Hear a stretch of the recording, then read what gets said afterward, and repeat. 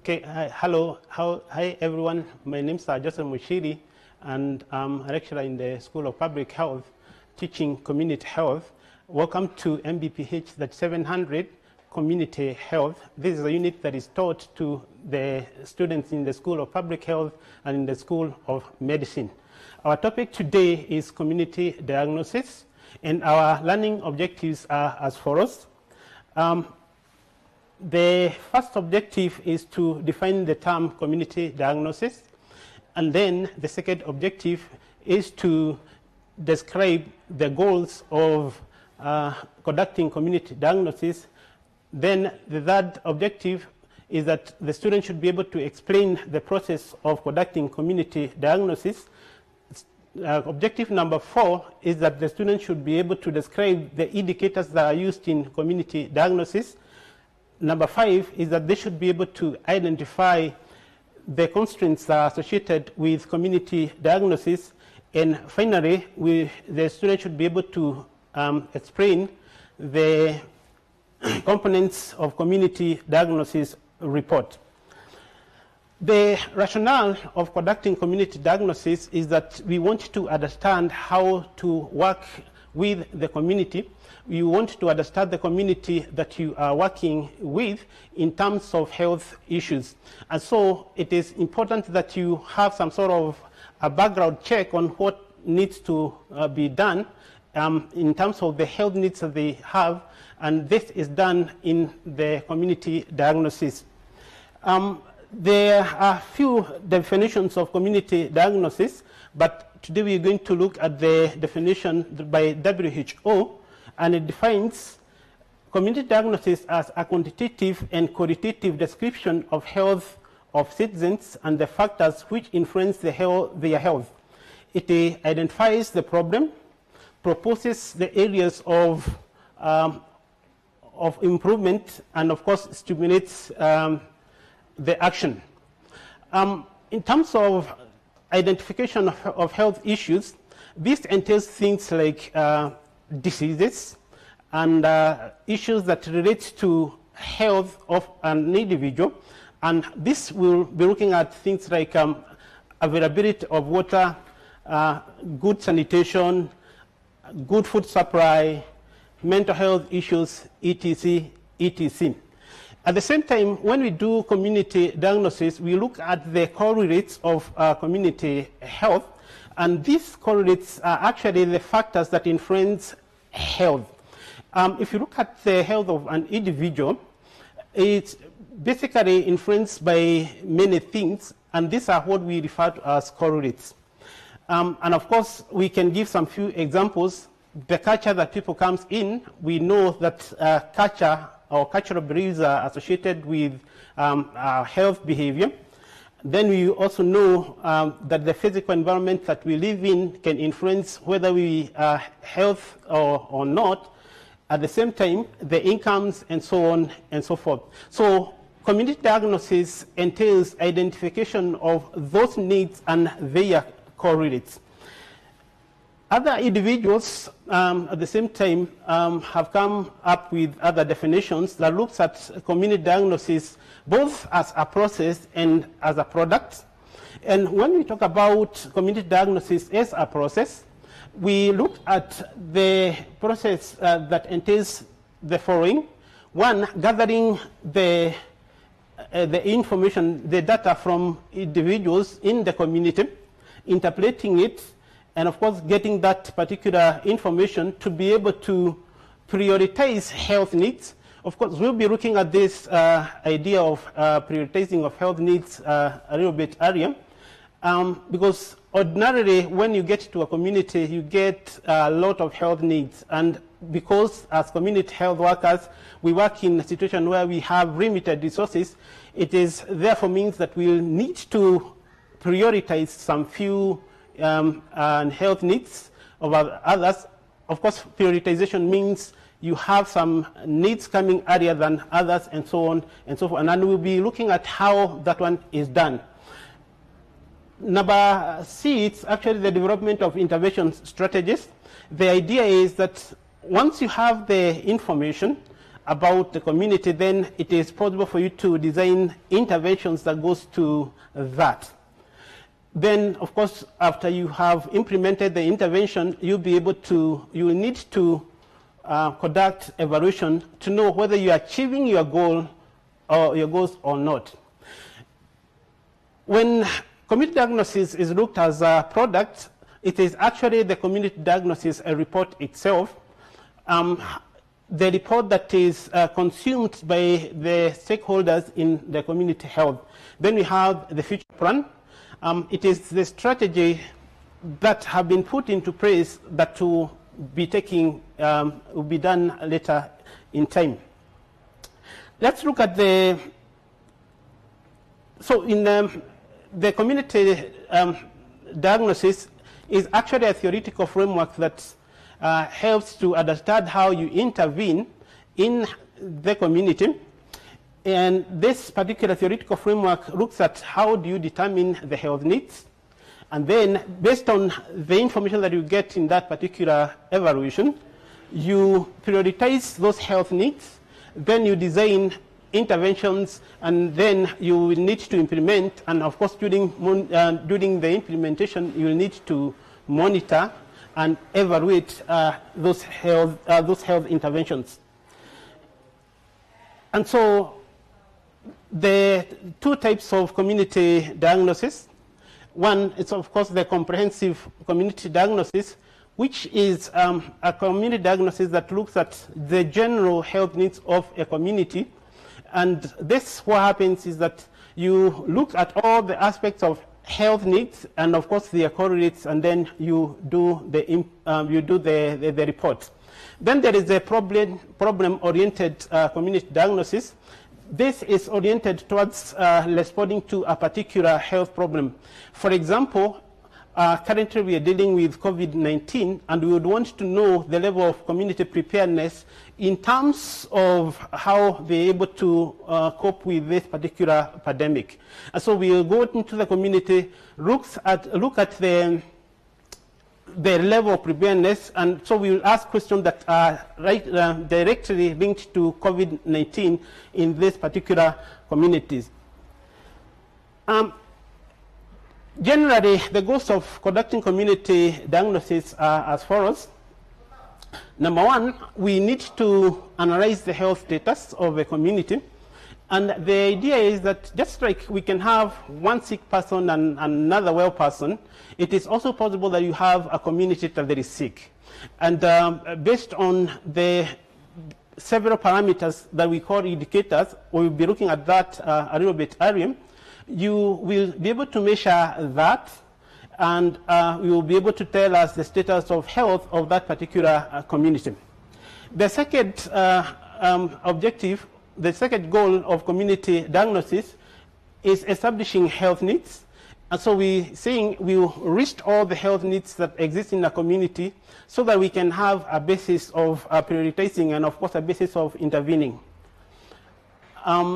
Number three is to identify priorities. Of course, health needs will be many, and so what we need to do is to look at which needs to be addressed first, and which needs to come later. And of course, that one will be based on many things. We'll be looking at that particular thing later in some slides down.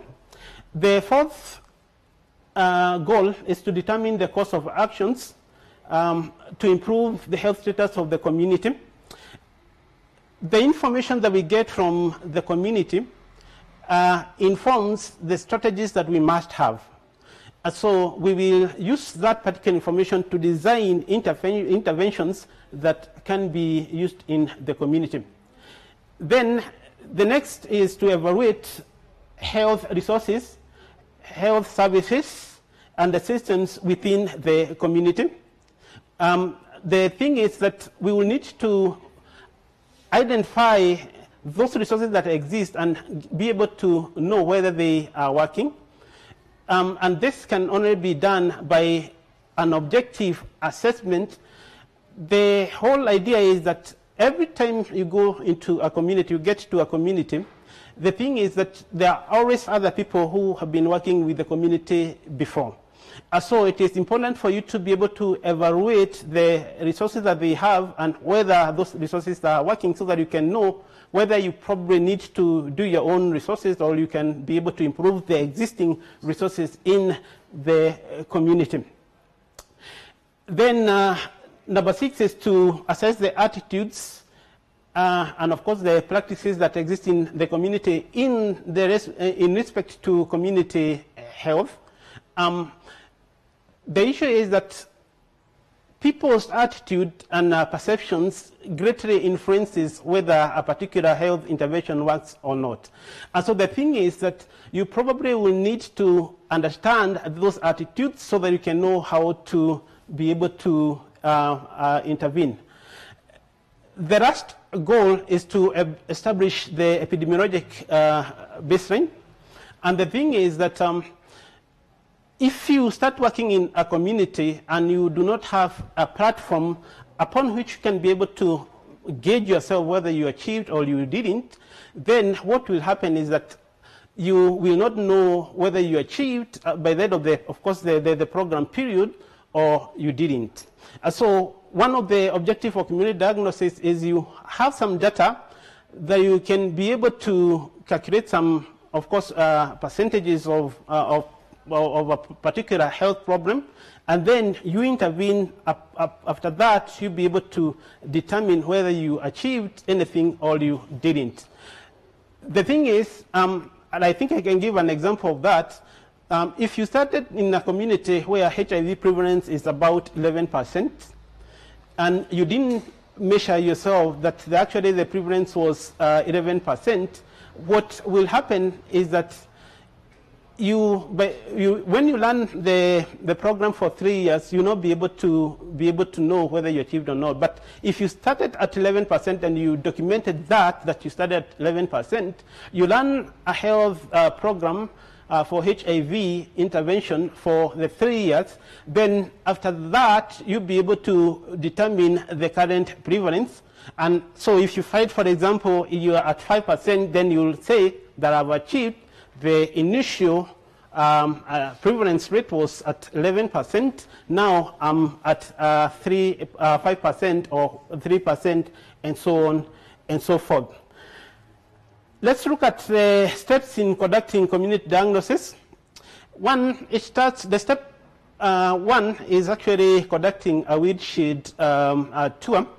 And a windshield tour is basically an informal survey in a nutshell, and it involves you walking or driving into the community that you want to work with. And the reason why you need to do that is because you need to familiarize yourself with the community, and you need to understand the kind of population they will be working with. And you will observe several things.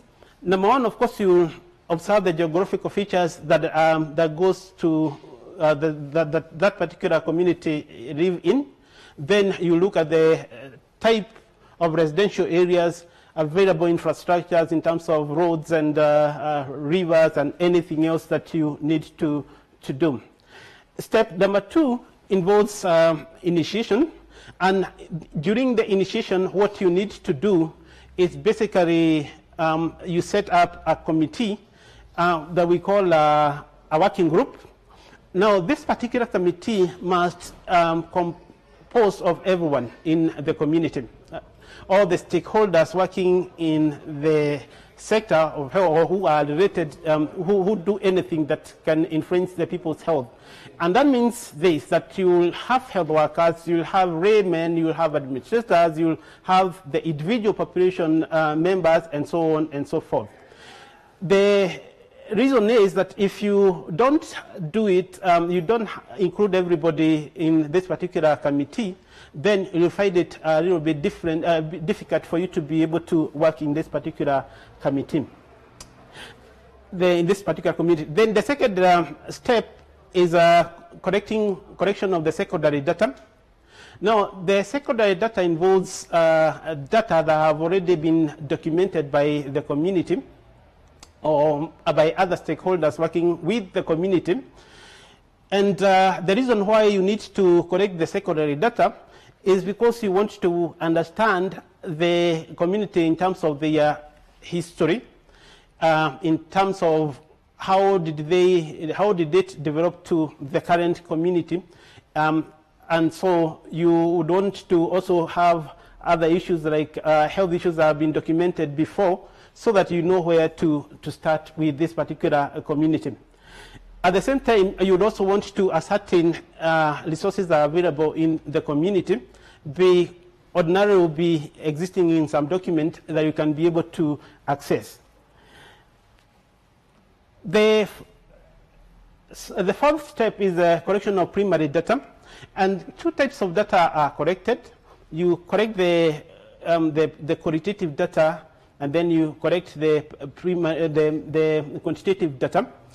For qualitative data, you can use interviews or focus group discussions. Of course, when you have the key informant interviews, you get the stakeholders, the key stakeholders in the health sector in the community, and then interview them. Then you can have focus group discussions with relevant members of the community, so that you can be able to understand something different. In terms of the quantitative data, you can use an observation checklist. You can also use a structured questionnaire that you can give to the members of the community, so that they can be able to respond to it. There are some practicalities that goes to this, because of course if you collected the primary data in the wrong way, you'll end up with a biased data. And so we recommend that you use a proper methodology of data collection, so that you can come up with unbiased data. And that means many things. Number one, you need to have an adequate sample size. And of course, there are many ways of calculating a sample size. Ordinarily, you can use formulas, and these formulas takes into considerations the heterogeneity or homogeneity of a population, and they also look at the levels of accuracy, the size of the population that you're dealing with, and so on and so forth. So there are actually those formulas that you can be able to do. Then you must be able to ensure that you are doing proper sampling. Now, if you do poor sampling, you will end up with a biased data that will not be generalizable to the rest of the community. And that means that the interventions that you design based on that particular data will not be able to work in this particular community. And so you need to be very, very clear about the sampling methods that you are using. Make sure that it is touching on all the aspects of the community, so that the data that you end up with is actually be able to be generalized. Then the other issue is the quality of the data collection tool. If you have a data collection tool that is poorly designed, it will generate poor information, and of course the interventions that will be based on such information will be poor, will not be applicable to the community, and most likely you will not be able to succeed in this particular community. Then the other practicality is in terms of the quality of data recording. You may have all those other things I've mentioned a little bit earlier, but then you end up with research assistants who do poor recording of data. Again, you'll end up with a poor data that cannot be used for interventions, and therefore you will not be able to work in that particular community. You will not be successful in terms of those interventions. Then you need to do appropriate data analysis. Ensure that the data analysis that you use the method can be able to get the type of analysis that is actually represent the information in unbiased way. Some few things about data analysis. Remember, the reason why we are generating this particular report, community diagnosis report, is because we want it consumed by individuals who work in the health sector, or who have, in a way, influenced the health of a community. And so we want it to be as simple as it can be, but you also want to be as comprehensive as it can be. So some few things that we need to consider. Number one, of course, use comparison, use rates and ratios so that you can be able to compare the data, that particular data from this community to another community or the same community historically. Number two, if you want to do projections, then you can present the information in terms of trends so that you can be able to see the future planning. And I think this is one of the things that these are some of the places that we use the epidemiologic curves and any other thing. Then you can compare this particular data with the community or other communities or the populations with other populations. Always graphical presentations are preferred because they are easy to understand.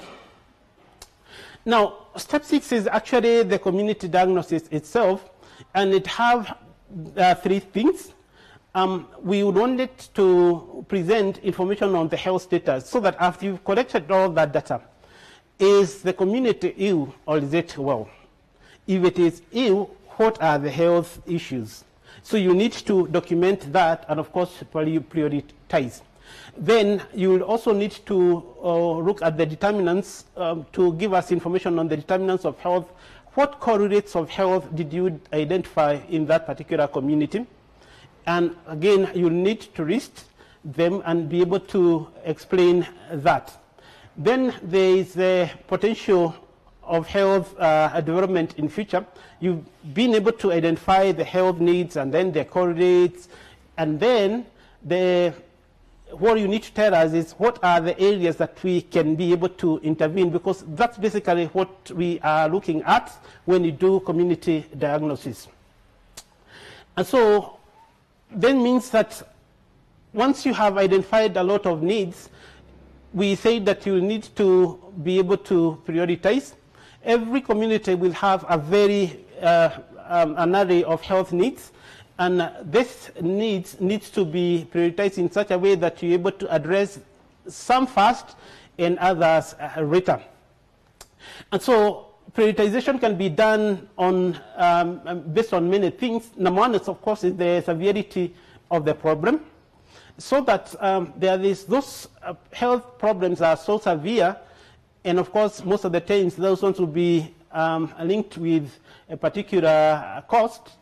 And I have given an example of common flu versus cancers, so that if you're dealing with flu, in the community you have flus and you have cancers, probably you would want to go for cancers because they are more severe, and of course in terms of cost there will be more. Then you can prioritize based on the magnitude of the problem.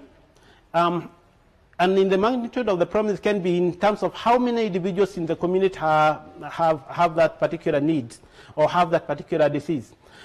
One thing that you need to note is that actually, at some point, flu may become a prioritized thing if it touches basically every other person in the population, and therefore it will come earlier than other issues. Then we will prioritize based on whether this particular health need is actually a basis of other problems. And I think a good example of this one is actually water. Whereas in situations whereby we do not have water in a community, then what we need to do, what we normally get is actually we have diarrhea conditions. We'll also have other issues that result from that. Then based on community capacities and willingness, availability of resources to meet the health needs, and so on and so forth. Components of community diagnosis reports. So you'd want you to provide a community report with the following. One, of course, is the basic introduction, demographic information, socio-cultural aspects, general description, description, knowledge on attitudes and practice, and so on and so forth. Then comes to the issues of dissemination. We say that we're not doing this particular community diagnosis for the purpose of, it's not an end on its own. So it will need to be consumed by individuals, and so we need to be able to disseminate in a population, and we look for the stakeholders so that we can be able to they can be able to take it up and action the report. And so we can be able to disseminate that based on many things. One, of course, we can go to the meetings, we can do presentations in forums that have been set by community-based organizations and other volunteer organizations. We have press release, and so on and so forth. So those are some of the indicators that we can be able to use. We have mortality indicators, morbidity indicators, fertility indicators, disability indicators, indicators of nutritional nutrition. Then we can have healthcare delivery indicators. We can have utilization indicators, indicators of social and mental health, among other indicators. So we need to look at the challenges that are associated with community diagnosis. One of the things that we've mentioned earlier is that community diagnosis requires that you involve the community. And that means that only those people who are willing to participate in this particular community diagnosis will give the information. That means that you may end up with a very biased information, and therefore if you design that particular intervention based on that information, then what you will end up with is a very poor intervention that may not be able to be applied in the community. So the thing is, you will not be able to generalize this particular report to the individuals in the community. So just to summarize what we've learned, number one is that community diagnosis is the basic step before you start any intervention in the community. And you should be able to always involve the community so that community participation is key. Then all the stakeholders must be involved. And lastly is that community diagnosis report is not an aid on its own, but rather it is a step to intervention or in terms of health care in the community. Thank you for listening. Thank you. These televised lectures supplement our robust online learning going on our MKU online platform. You can view more on our televised lectures via our online platform. We are in a digital era, and Mount Kenya University knows this. The following are the steps to follow so as to complete your online application. Download the application form from the website www.mku.ac.ke. Attach copies of your academic certificates and ID. Pay the application fees via M-Pesa pay bill number 270988. Your ID is the account number. 2,000 shillings is the charge for a postgraduate. You can also deposit in the bank accounts provided on the website. Then email all the above to apply@mku.ac.ke.